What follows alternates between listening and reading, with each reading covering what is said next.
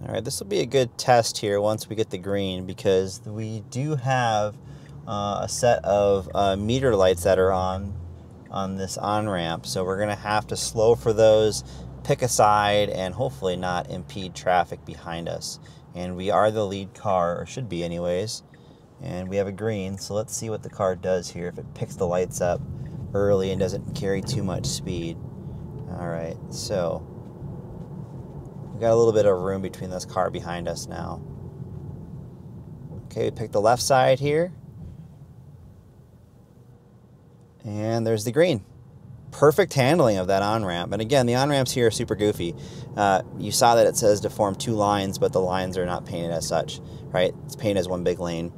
So fantastic handling. Like, there was no jerkiness at all. So I mentioned in one of my other videos, I felt like they had finally fixed the Minnesota on-ramp behavior with FSD, and that is all the confirmation I need that it's been addressed.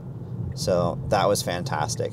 You know, if I wanted to nitpick it a little bit, I could have said the car could have went to the right and carried more speed and kept going, but that was legally what it's supposed to do, and that was fantastic. So really happy to see that. That's been a long time coming.